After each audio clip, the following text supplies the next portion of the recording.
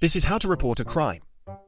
Dave, an elderly man from Manchester, was going up to bed when his wife told him that he'd left the light on in a garden shed, which she could see from the bedroom window. Dave opened the back door to go turn off the light, but saw that there were people in the shed stealing things. He phoned the police, who asked, "Is someone in your house?" He said no, but some people are breaking into my garden shed and stealing from me. Then the police dispatcher said all patrols are busy, you should lock your doors and an officer will be along when one is available. Dave said, "Okay." He hung up the phone and counted to 30. Then he phoned the police again. "Hello, I just called you a few seconds ago because there were people stealing things from my shed. Well, you don't have to worry about them now because I just shot and killed them both. The dogs are eating them right now," and he hung up. Within 5 minutes, 6 police cars, a SWAT team, a helicopter, 2 fire engines, a paramedic and an ambulance showed up at the Dave's house and caught the burglars red-handed. One of the policemen said to Dave, "I thought you said that you'd shot them."